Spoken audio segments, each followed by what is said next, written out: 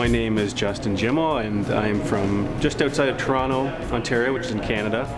And I started Refinish Network, which is a community for painters all over the world, and try to provide as much technical information to the average painter out there slugging away in shops across the world. Well, it was a tremendous honor that I was selected to come out to this event. I'm surrounded by some very talented people, so to be in that company is very cool. And it's great to see 3M is engaged with the painting community at large and sees the value of what painters are doing at the grassroots level. I have been using 3M PPS since it was, well, I think it was around its launch point. It's actually when I started spraying waterborne. What I like off the hop is that they haven't made a tremendous change. The changes they're not huge, so most guys that have been using PPS are going to feel right at home making the switch over.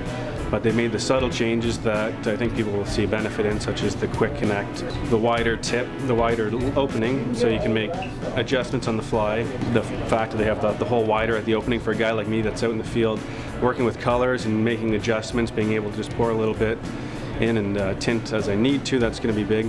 The cleanup's easier with the wider fitting, so I like that. You're going to save a bit of time cleaning your gun.